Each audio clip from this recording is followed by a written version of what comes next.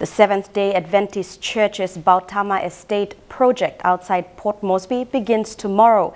Located east along the Magi Highway, this is the housing site for a future Central Provincial headquarters.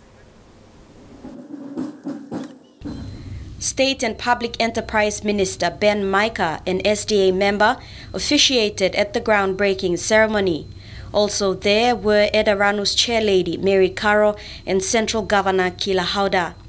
Energy or power through PNG Power, water and sewage through Edaranu, and telecommunication infrastructure through PNG Telecom. I want to announce and commit to you, President, that these companies will work together with your project team to bring water, sewage and telecommunication services here.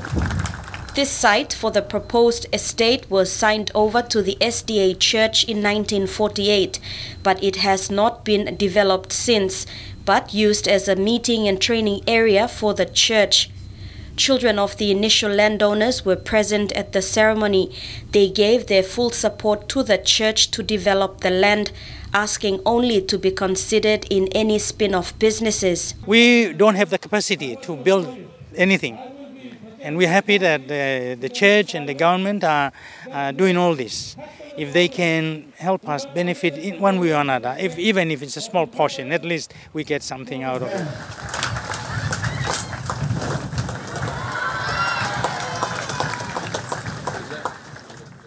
There are 4 stages to the project. Stage 1 will involve roadworks, utilities, construction of an office complex and staff housing.